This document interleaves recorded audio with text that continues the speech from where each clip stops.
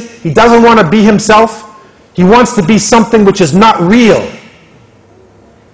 And so, in the time of ma'asiyah, the scholars say, then the khawf is necessary.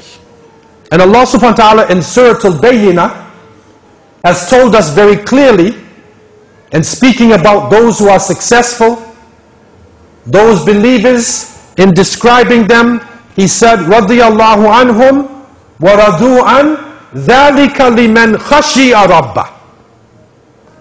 That Allah is pleased with them. Allah will be pleased with them.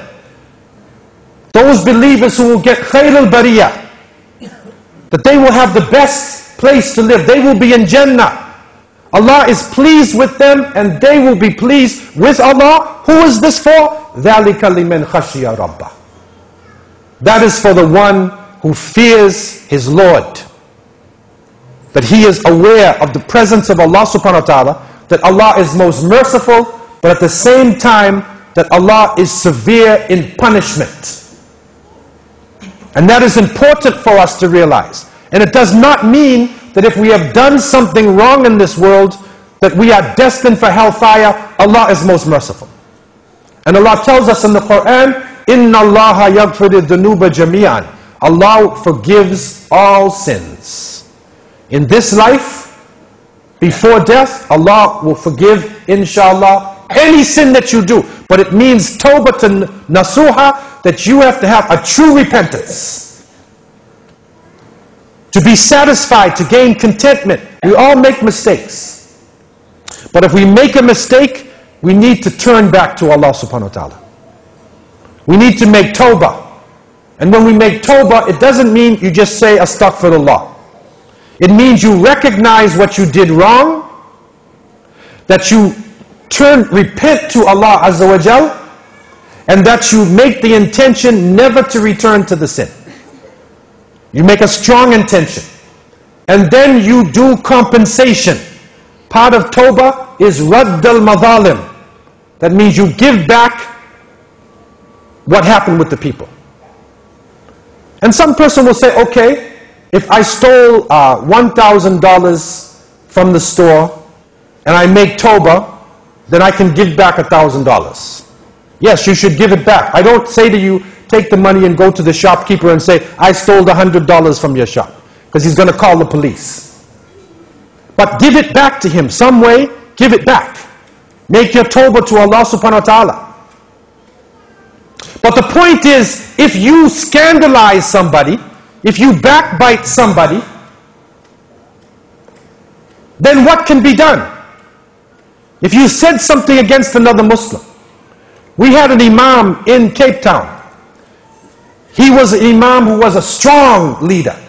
And he had an Islamic school, and he was a serious brother. And they made this discotheque. They made this nightclub, which they call Dark Side.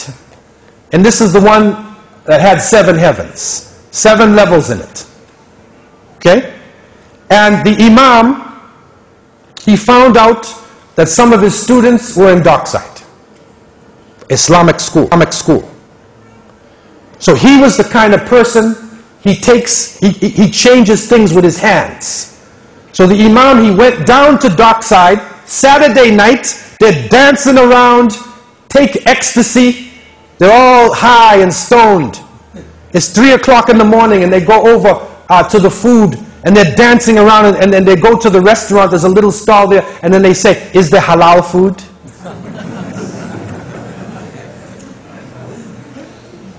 They're dancing around at 3 in the morning, eyes are glazed.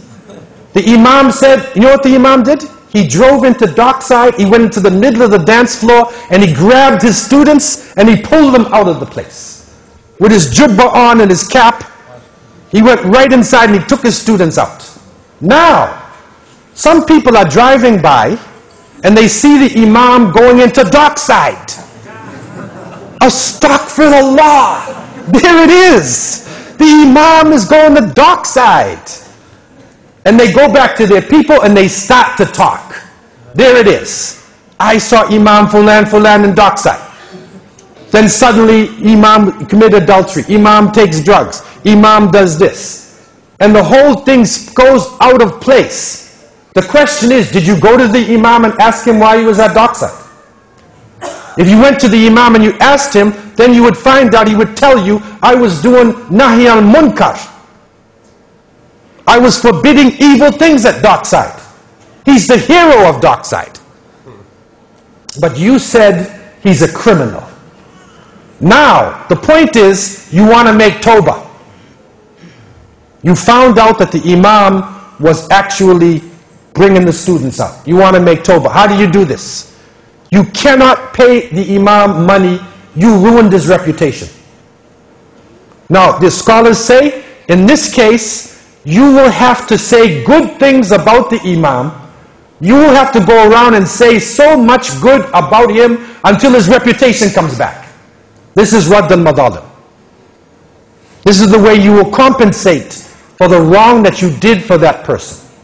And so Tawbah has to be a complete action that the believers do, and not something which is false. It is a complete program, and we could even call it self-analysis and reconstruction. And so by having this, we will gain, inshallah, the pleasure of Allah subhanahu wa ta'ala, to be al-Kayyis, the intelligent person. La khawfun alayhim wa la hum yahzanun. They have nothing to fear in this life. They are satisfied with who they are.